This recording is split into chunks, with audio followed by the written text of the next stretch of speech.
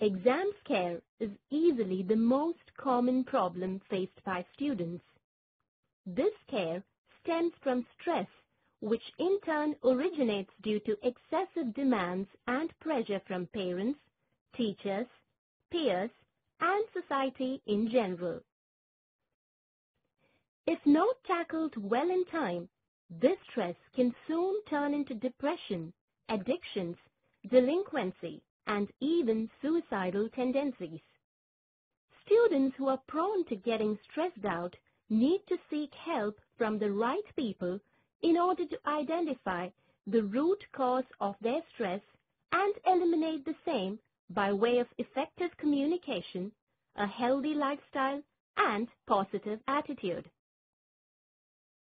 Every student experiences exam stress, some less, others more. There are certain social factors that act as a catalyst for this stress and thereby place much more pressure on the already stressed students. They are teachers, parents, siblings, friends, or peers and society.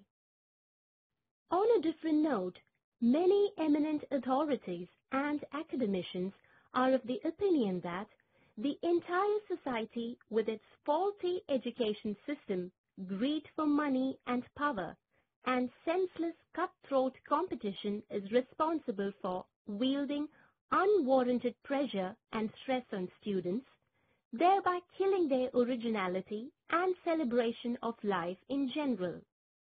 More often than not, this competition is merely about elevating one's status and respect in the eyes of others and trying to trample those who are likely to move ahead in the race, even without understanding the why or what of the matter and grossly misunderstanding the meaning of success, achievement, and happiness. Staying aloof from friends, peers, and relatives. Feeling irritable, jittery, and moody. Suffering from excessive or no sleep. Lacking energy and interest to do any activity. Sweating more than usual. Increase in heart palpitations. Experiencing digestive system problems or feeling ill or sick. Forgetting very often and feeling confused. The most common reasons for suffering from examination blues are lack of rest, relaxation and refreshment, lack of time, pressure to fulfill expectations of parents and education system as a whole, difficult to meet deadlines, and excessive study material to be learned and recalled. An effort to meet these various challenges leads to experiencing sheer stress and anxiety, making it all the more difficult for students. However, with certain tactics, a student can deal much better with examination blues.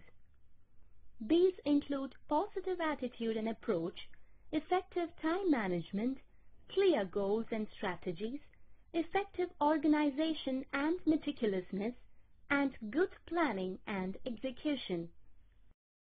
Let us now hear what Mr. Kumar, the teacher, has to say about effectively avoiding or managing exam stress. Here are some simple practices you can adopt that will help in avoiding or managing stress during exams. Start preparing for exams from the start of the study year itself.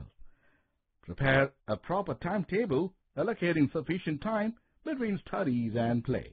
If time permits, write down what you learn. This not only helps you to remember the learned material better, but also improves your handwriting and writing speed. Revise and try to recall what you have studied on a regular basis. Avoid overloading your mind with extra learning material. Aim high, but have achievable goals and deadlines.